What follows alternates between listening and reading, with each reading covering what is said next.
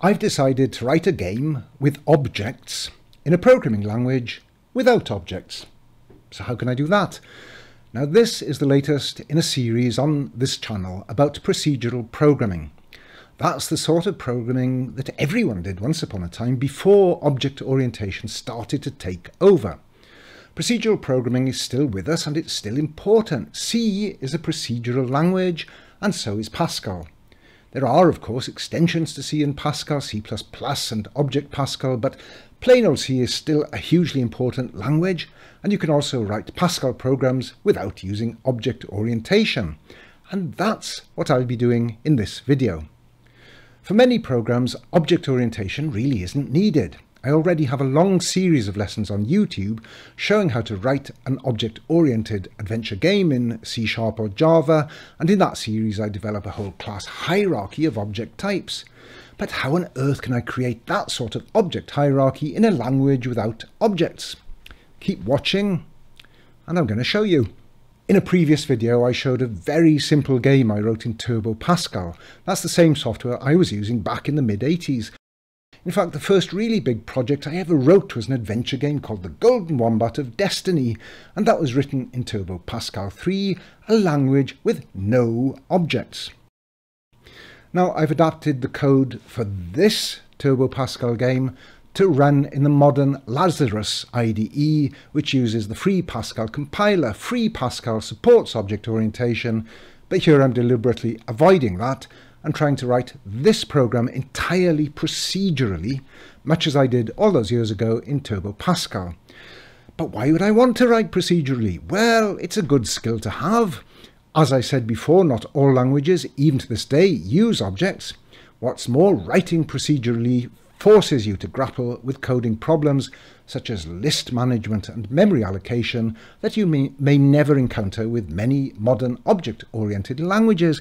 And besides all that, well, it's also fun to do. Now in this program you can see that a room is not a class as it would be in an object-oriented program, but a record. A record is a complex data type that includes multiple fields. It's the Pascal equivalent of a C struct.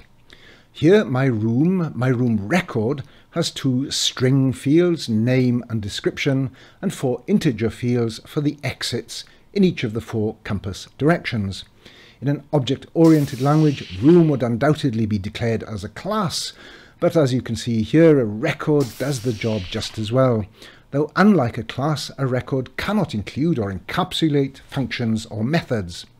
My map is an array of 4 room records, and pos is an integer which will save the room number, that is the array index, of whichever room the player is in at any given moment. When the game is loaded, the Lazarus project file tpgame.lpr runs. This includes the unit of code that I just showed called GameUnit. The code between begin and end down here is what runs first. This just calls my main loop procedure. Well, let's look at that. Main loop calls init and look. Init initializes the player's position to 0 and fills the map with 4 initialized room records. It does this by calling room init, which assigns values to the fields of a room and returns that room record. The look procedure writes a line of text to output. It says you are in, then it gets the record at the player's position by using pos as an index into the map, and it displays the text assigned to the description field of that room record. Okay, so once init and look have been run, the code of main loop continues. This executes this repeat loop. A repeat loop runs all the code between the keywords repeat and until this condition is true. That is, until the value of the character variable input is Q. That character is read in here by the readlin procedure that reads in the line of text entered by the user. This case statement tests the value of input. If it's NSW or E, then these procedures are called to move the player. If input is L, the look procedure is called. Incidentally, in Pascal, once a match is made, the rest of the case block is skipped. In C and other C-like languages, you would need to break out of the block using the break keyword. Well, that's not needed in Pascal.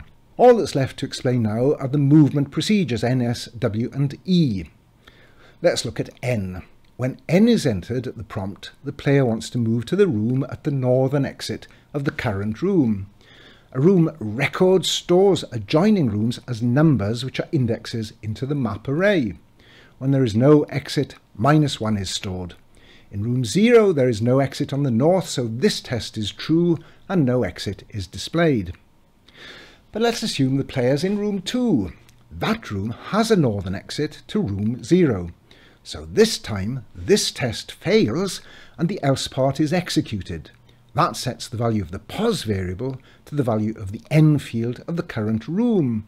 As we've seen, that value is 0, so pos was 2 because the player started off in room 2, but now it's 0 because the player is moving to the north into room 0. That is the player's position. The value of the pos variable is now 0.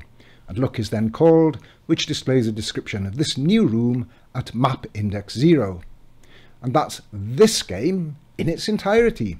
Okay, so far so good. I've used a record instead of a class, and room records fulfill the same function as room objects in an object-oriented game, but that still leaves the problem of creating class hierarchies.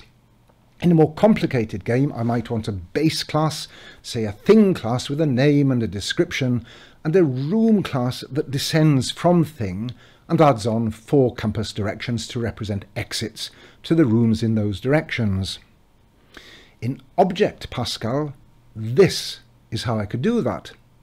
This is my thing class, and this is the room class which descends from the thing class.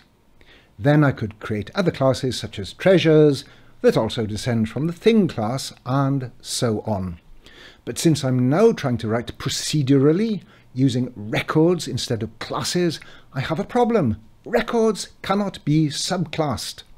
In fact, while strictly procedural Pascal does not support inheritance, I can create a sort of hierarchy of records in which one record gives access to the fields of another record.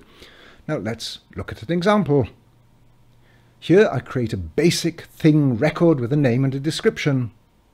Then, as before, I create a room record with 4 exits. But look, room has a thing object as a field. It contains a thing record rather than descends or inherits from a thing class as in an object-oriented project. In this way, a room record will give me access to the name and description fields of a thing record. I've also added a game ob record to let me create treasures and other game items. This also includes a thing record, and it adds on a takeable Boolean true or false field. A ring, for example, would be takeable, but a tree would not. The syntax for accessing the fields of the contained thing object requires that I specify the field name. So when R is a room and the th field is a thing record, well, I write this.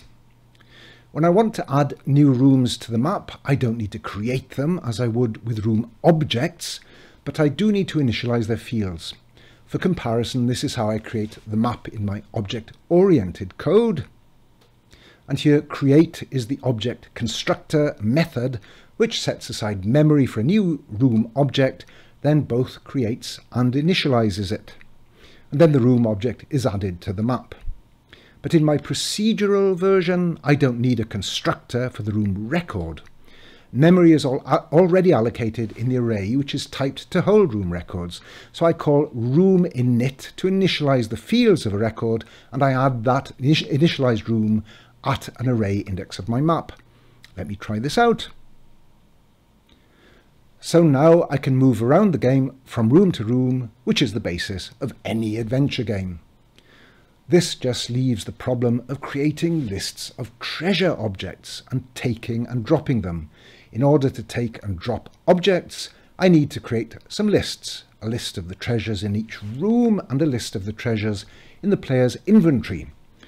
As treasures are taken or dropped, both the inventory and the room lists will expand or contract in size. In an object-oriented language, I would have access to all kinds of list classes to make adding and removing items really simple. In traditional Turbo Pascal, that isn't the case. I can either use a fixed length array, or I can write list management routines using pointers. Well, which should I do? I'll be looking at the pros and cons of both those approaches in another video. Be sure to subscribe to my channel so you're notified whenever I upload new videos, and I hope to see you again soon for a deeper delve into procedural and also into object-oriented programming with Pascal and, no doubt, with other languages too.